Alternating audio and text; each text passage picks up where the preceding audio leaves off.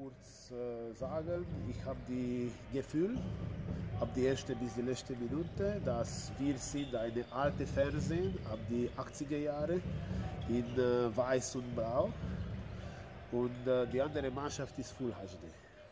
Das war mein Gefühl über das Spiel.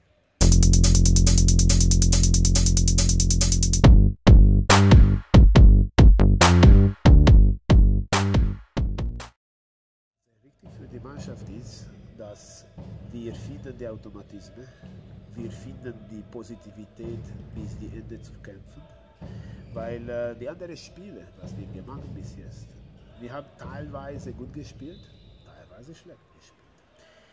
Wir starten nie ein Spiel in die gleiche Linie bis jetzt. So, wir wechseln immer wieder wegen die Verletzungen und Absenzen. Wir wechseln immer wieder unsere Linie. So, wir haben keine Stabilität in unserer Linie, keine Stabilität und Automatismen in unserem Spiel. Jetzt die Ziel wäre, wegen unserer verletzten Spieler, wegen unserer Spieler im Studium.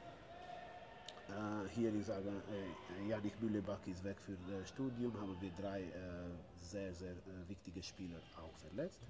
Dass die anderen Spieler muss die Automatismen finden. In Nazia ein Fehler kostet ein Tor. Das haben wir schon gesehen heute. Die Publikum gesehen das HD, ich gesehen das in Schwarz und Weiß, weil unsere Leistung war ab der 1. Minute bis die 6. Minute so. Was wir können besser machen, richtig, dass die Fighting Spirit kommt ab jeder selber. Und egal was passiert, wir müssen respektieren unseren Spielplan und wir müssen weiterspielen bis die Ende. Wenn wir spielen als gegen Kadetten teilweise oder gegen Bern,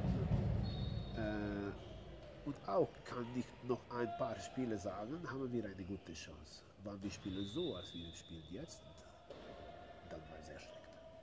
Und ich bin sehr, sehr traurig für dieses Spiel und ich entschuldige wegen unserem Spiel für unsere Fans auch.